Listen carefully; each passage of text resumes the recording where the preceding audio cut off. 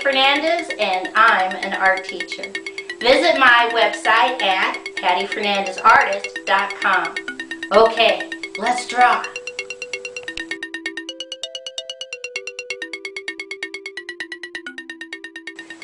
Today's project is how to draw an animal habitat for the grasslands.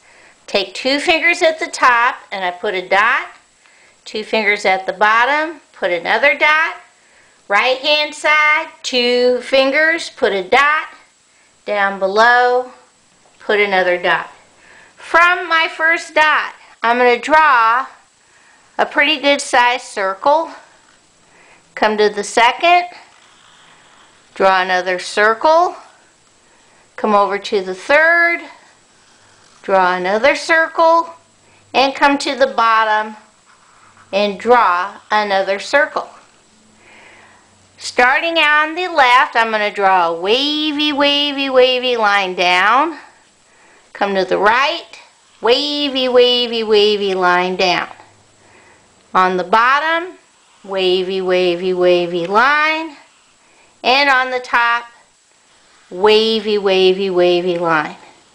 Now, I'm going to write grasslands right up here at the top right now before I forget. Grasslands.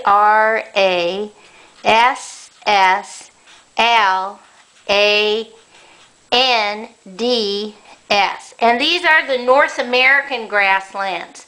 There's grasslands all over the earth, but today I'm just going to do the North American ones. Okay, I come over to my very first circle and I put a dot at the top. And starting going on the left, I go wavy line down on the left. Come back to the dot, wavy line down on the right. Come back over, wavy line, connect. On the right hand side, I do a little curved line up, down, connect. Left side, curved line up, down, connect. Come over on the left hand side, draw a straight diagonal down, straight line over, straight diagonal up, connect. And if you can fit it right down here at the very bottom, just draw a curved line. Come on the left hand side and draw a curved line down, up, connect. Right hand side, curved line down, up, whoops, connect. Now I put 1 dot, another dot, and if you can fit down here, 1 dot and another dot. And this is a bison. B-I-S-O-N, or the American buffalo. Okay? Now I come over to the right hand side and I'm going to start at the bottom and draw a little wavy line up, curved line, little wavy line down. Come back up and I'm going to put curved line down, in, come up the top and draw a curved line, straight line down. I'm going to add 1 little curved line, 2 little curved lines, and then I'm going to add another little curved line going down. Color in this tip, add a dot, and add a wavy squiggle line. 1, 2. This is a prairie dog. P-R-A-I-R-I-E, I hope, D-O-G, prairie dog. Now I come down to the bottom and I'm going to draw a curved line, wavy, wavy, wavy, wavy line up. Come back over to this side, draw a curved line, mimic it again, wavy, wavy, wavy line up, connect. Come right about here and draw a straight line, if you can fit it, and a little straight line. Curved line, little line. And this is a rattlesnake. R-A-T-T-L-E-S-N-A-K-E. Now, over here on this last circle, I'm going to draw a curved line, come back to the left, curved line down on the left, curved line down on the right.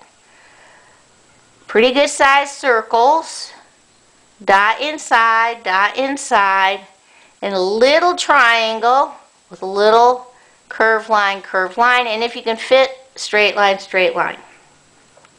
And this is a short, S-H-O-R-T, eared, E-A-R-E-D,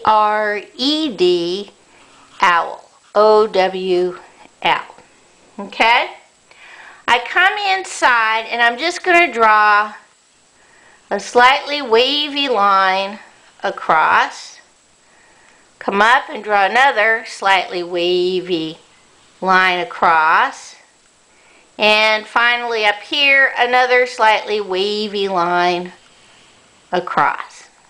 Come up to the top on the left and draw a straight line, curve line up, curve line down, connect, straight line, curve line up, curve line down, connect, and one more if you can fit it, straight line, curve line up, curve line down, down, connect.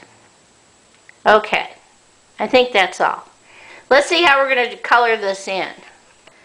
Okay, coloring this in is kind of different because almost all of the animals are brown. So my bison up here is brown. If you have different color browns, you can use them.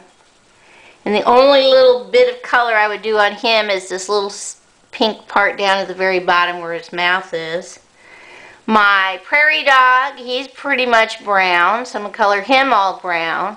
And my little touch of color on him is I made his little prairie dog hole mound orange.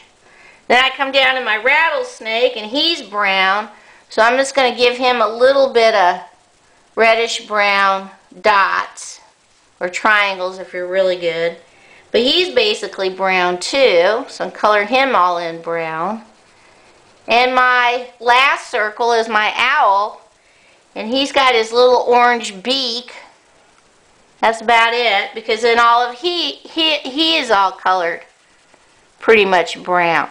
And that's interesting because in the grasslands there's nowhere to hide, so these animals kind of do camouflage, although the bison doesn't need to, he's a big guy. Now just to pop some color, I use a light green and fill in around my animals. That's just so it doesn't look too boring. So I use my light green around my circles, inside my circles.